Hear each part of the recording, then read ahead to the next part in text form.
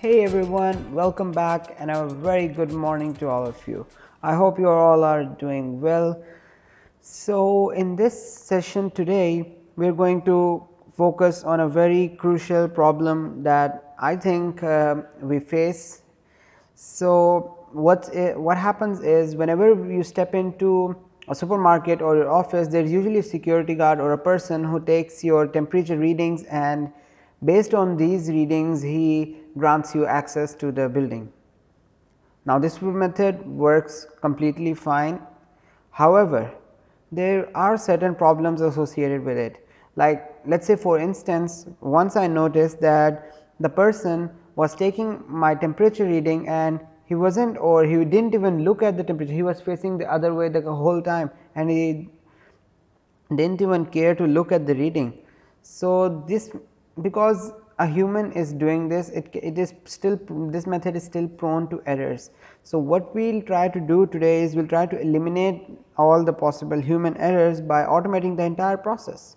So we'll have this done automatically. So we'll place infrared temperature sensors in the face mask and we'll connect them to buzzer and LED light strips to inform us if the temperature of a person is within the normal range, let's say less than 38 degrees, or is it greater than that.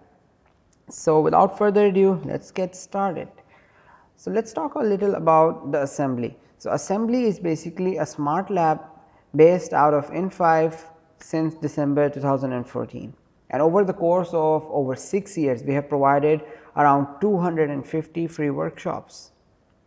These workshops are mainly categorized as hack, code and data science workshops. Now hack workshops are the workshops like today's that deal with IoT, embedded systems, hardware, etc. Code workshops on the other hand focus more on software projects like gaming projects, projects that use APIs or different frameworks, and quite self-explanatory. Data science workshops are any workshops that are related to machine learning, AI, etc. These workshops come under data science categories. Now our target audience are students, professionals and entrepreneurs, but we are more than happy to welcome anyone who is interested in our workshops. You can know more about us on our forum, which is members.theassembly.ae. And don't forget to tag us on our social media, connect to us on Facebook, Twitter, Instagram and YouTube using our handles. So how does this entire setup work? Now the most important part of today's workshop is this MLX 90614 infrared temperature sensor. So it detects the person's temperature using infrared radiation. This is the same technology that is being used in the temperature guns that the people use to measure temperature in the malls and offices. So it has 4 pins, the voltage, ground, SCL and SDA, and the wiring is pretty straightforward and simple, and even the code is very straightforward and simple. So you'll know more about this when we go into the wiring and the coding. So the parts list is very simple. So we have of course the MLX 90614 sensor itself, then we have a buzzer, an LED strip. So I'll be using a dot matrix strip, and then Arduino Uno. So basically you can use any Arduino, but I am using Arduino Uno. You can even use Arduino Nano based on how much ever space you have on your face shield or your mask. So about that you can decide on your own which Arduino to use. So this is our wiring diagram, and so you can have a look at it, and there is also a link to the wiring diagram in the description below. So you go to the GitHub repositories, you will find all the codes and the wiring diagram there as well. Without further ado, let's get started. Alright, so let's start with the wiring. So for the wiring we have our MLX 90614 temperature sensor, and our buzzer, Arduino, and finally we have our LED strip. So we're not going to be using the entire length of the LED strip, we'll just be using, let's say, around 30 LEDs or so. And for the wiring, you want to make sure that you wire to the end. So basically it has two ends, so you want to wire the end which has the arrow sign directed in the opposite direction. So you don't want to wire to the end which is pointing towards the arrow sign. So this is basically the arrow sign is pointing to my left, so in this direction, so I'm wiring this end. And make sure that you read these names or the wires names properly, because sometimes the wire coloring convention can be very wrong on these wires. So I had a case in which the ground and the live wire were not black and red, and some other wires were black and red, and that caused a lot of problems. So just make sure that you wire the correct wires. So I've also connected them to the jumper cables, and leave these two wires apart. These are for external power supply, because Arduino can't power up the entire LEDs. So these are in case if you want to power up all of them, you need to connect this to an external 5-volt power supply. However, we'll not be using this in our case. So let's begin with the wiring. So the first wire in my case is the ground wire. I'll go forward and connect it to the ground pin on Arduino. The second one, which is the digital in DI or DO pin, you're going to connect it to digital pin 11 on Arduino. Then we have the CI or CO pin, which we'll connect to 13, which actually stands for clock in or clock out. And the last pin which I have is of course the power, so VCC, which I'll connect to 5 volts power supply. Now we're done with the wiring for the LED strip. Now let's wire the MLX infrared sensor. So it has 4 wires, and it has one is going to the ground, so I'll just connect ground to ground. Okay, the ground cable goes there. The power, I'll give it to 3.3 volt supply on the Arduino board. And then these two wires, one of them is the SCL, which will be connected to the SCL, and the other one is the SDA, which will be connected to SDA. So in case you don't know where the SCL and the SDA pins are, they are right above your digital pin 13. So the first 2 pins in that row are these SDA and SCL pins. So now we have wired this as well. So the final part of our wiring includes this buzzer, and this is pretty straightforward. It has 2 wires, one is the ground and the other one is the digital pin that we'll use to control it. So the black one is the ground, which I'll connect to ground. So I have a ground available over here, I'll connect it there. And the other one I'll connect it to A0, analog pin 0.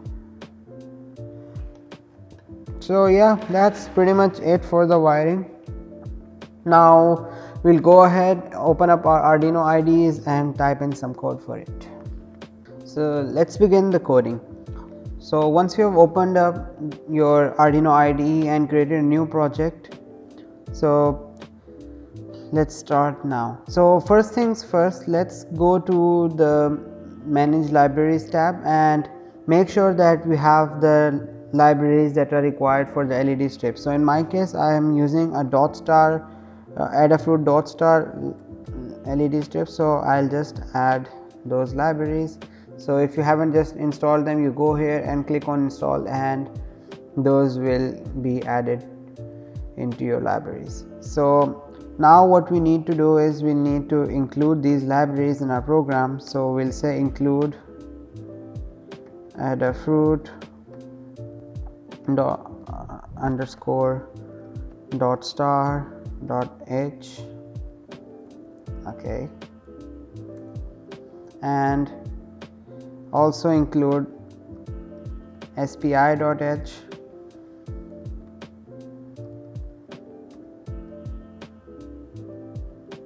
I think I spelled it wrong, or yup, I spelled it star, so it's capital S because it's supposed to turn orange. Yeah, and we also need to install wire.h and another library for the MLX 90614 sensor. So in case if you haven't installed that library as well, we must install the Adafruit MLX 90614 library for that as well. So include wire.h and include MLX, not Adafruit underscore capital MLX 90614.h. and so like I said before, we don't want the entire LED strip to light up, and that also is not supported by the Arduino itself. You need an external power source for that, so we'll just use around 30 pixels. So we'll create a variable called numpixels and we'll give it a value of 30, and I forgot the define there, so define numpixels 30. Next we need to initialize both our LED strip as well as our sensor. So in order to do that, first we'll type Adafruit MLX 90614 and then just give it a name. So I'll just give it MLX equals Adafruit underscore MLX 90614 open and close parentheses semicolon. Similarly, we'll do the same thing for our pixels or the LED strip. So it is Adafruit underscore dot star and I'll name it strip. So strip, and then you have to give in some parameters, and these parameters are how many number of pixels you want to be active. So I'll just copy it from here, num pixels, and paste it here. And another parameter it takes is dot star, so dot star underscore brg. So that's it for the setting up. Now we can go ahead into our setup method. So we have done initializing, or at least including libraries and stuff. So let's start with our setup method. So in our setup method, what we can do is we can start a serial monitor to see the progress or maybe the temperature, or if you want you can just ignore this part. This is for debugging. If you don't understand where your code is going wrong, you can have a serial monitor to check that. So the main important things that we have to do is we want to start the sensor. So you say mlx.begin or whatever you named your sensor over here. I named it MLX, so I'll just say mlx.begin. Also to start the LED strip, you need to say strip.begin, and the same goes for this LED strip as well. If you named it something else, you will have to use that name with .begin, and then strip.show to refresh the pixels on the LED strip. Now this is our setup method. We'll go to our loop method now. Now what we will do here is we'll constantly take the temperature measurements, and then we'll check if the temperature is between 32 to 38 or 30 to 38 degrees, then we'll give it a green light. Otherwise we will give it, if it is greater than 38 degrees, then the LED will bring a red light and along with the sounding of the buzzer. So let's start that. So we'll create a float to store the temperature values. So float temp equals, now to get the temperature we just have to say mlx dot read object temperature, and the C at the end signifies that we want the temperature in centigrade. If you want the temperature in Fahrenheit, you can just replace the C with F and then you will get the temperature in Fahrenheit. And +3, so this +3 is basically to adjust the temperature, to calibrate the sensor. So whenever you have the sensor, you might want to calibrate the sensor by confirming the temperature with an actual thermometer. So I have done that, and it was showing me 3 degrees lesser temperature, so I added a +3 there. And one more thing to notice is this temperature measures two types of temperature, the object temperature and the ambient temperature.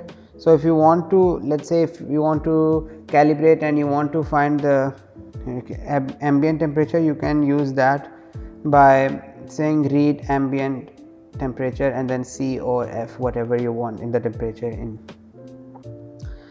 So then what we want to do is we want to initialize. So we'll have a initial color that we want our LED strip to use. So we'll say uint 32 underscore t space color equals, and this is a hexadecimal value, so 0x signifies hexadecimal, and actually we don't even need this over here, so we'll just add it later in the method. Okay, so here what we need to do is we'll add a delay. So the temperature measurement will happen after every 500 milliseconds, and yep. And now we'll check. So we have an if statement which checks if the temperature is within some particular range. So we'll check if temperature is less than 38, and so these two ampersand signs signify and temperature is greater than or equal to 32. Then so we want to check if the temperature is between 32 to 38. This is just to make sure that the temperature reading that is getting is not the temperature reading of the surrounding. It's actually a person who's standing in front of him, and it's his temperature reading that the sensor is picking up. You can change this readings according to your own preferences, because if you don't add the temperature is greater than 32, you can add a button that the person presses every time he wants the temperature to be taken. Or even if you don't do that, then what you'll end up getting is the green LED will keep on, it will always be green unless and until there is a person who has a temperature that is greater than 38. So we don't want that, so that's why we did this. And then it will call a method which is normal temp. So don't worry, we'll go ahead and create this method as well. So for time being, just understand that if the temperature is between the normal range, it will call a temperature, it will call method, and if it is not, then so else if the temperature is greater than or equal to 38, then we'll call another method which is abnormal temperature, abnormal temp. All right, so we are done with our loop methods. Now the last few things that we want to do is we want to create these two methods, normal temperature and abnormal temperature. So void normal temp, and in the normal temperature we'll define the color that we were defining before. So uint 32 underscore t color equals 0x ff0000. So this is our initial color, and then we'll create a for loop to switch on all the LEDs with this color or green color one by one. So we'll create a for loop for that. So for int I is equal to 0, I is less than 31 because we are using, or I is less than 30, and then I plus plus 30 because we used 30 pixels over here, so that's why. And now what we want to do is we want to add this, we want to switch on the LED at that particular location. So we'll say strip dot set pixel color, and it takes two parameters. One is the location, so the location will be our iterator I, and the second one is the color. So we'll just pass in the color variable which stores our actual color. In this case it's green. And so how this color is, it's actually green, red and blue, GRB. So the first two values being FF means 255, so the green is, so if you know how these colors work, so the green has a maximum value, so 255, others red and blue have the value of 0, which signifies that the color that will be shown on the LED strip will be green. So once we've done that, we'll just say strip.show semicolon, and we'll add a delay. So we want that LED to be turned on for at least 2 seconds so that the user can see whether his temperature is correct or not. And then we want to call another method which is turn off. So this will essentially just turn off the LEDs. And let's go ahead, that's it for our normal temperature method. Now let us create the other method, which is the abnormal temperature.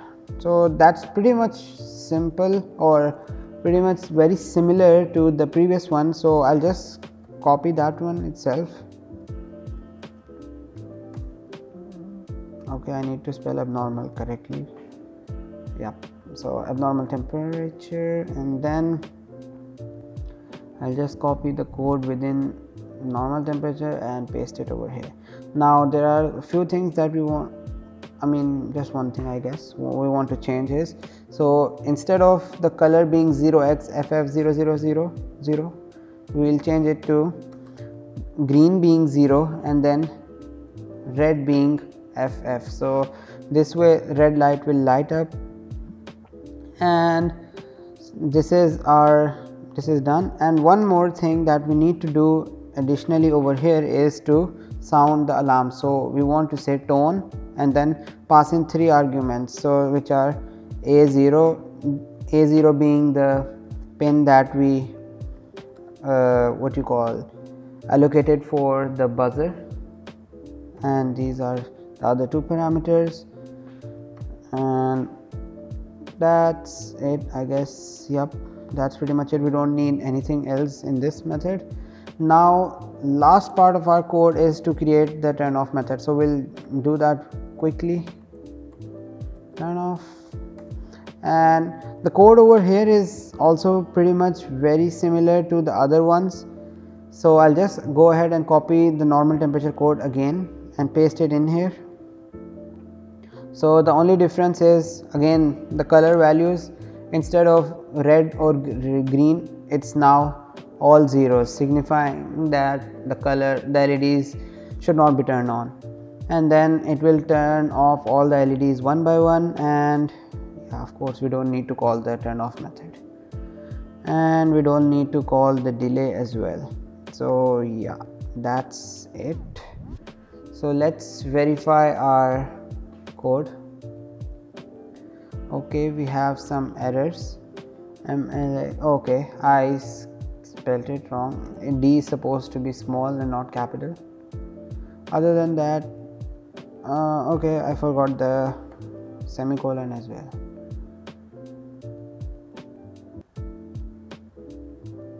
So it's still compiling. I guess we don't have any other errors. Yep, it's done compiling, and now what we'll do is we'll connect our Arduino and our entire setup to the laptop, and then we'll upload this code onto it.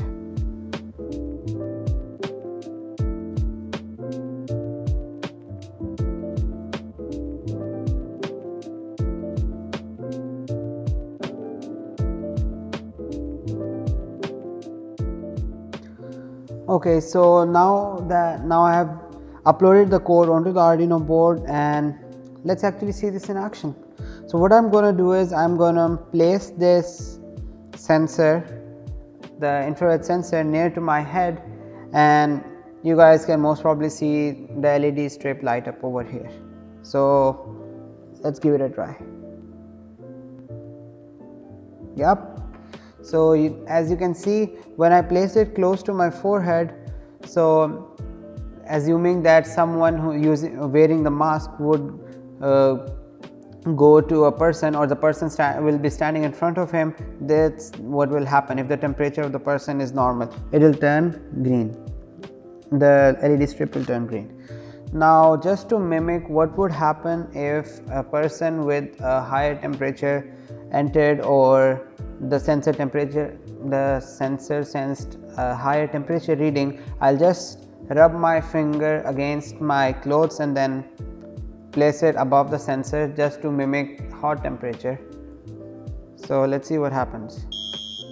As you could see, when the temperature was greater than 38, the LEDs turned on red and the buzzer sounded an alarm. So this way it's great and quite helpful for the person who's checking the temperature as well. It gives him an indication that if there is an alarm sounding, or if the LEDs are green, he should allow or not allow the people to go.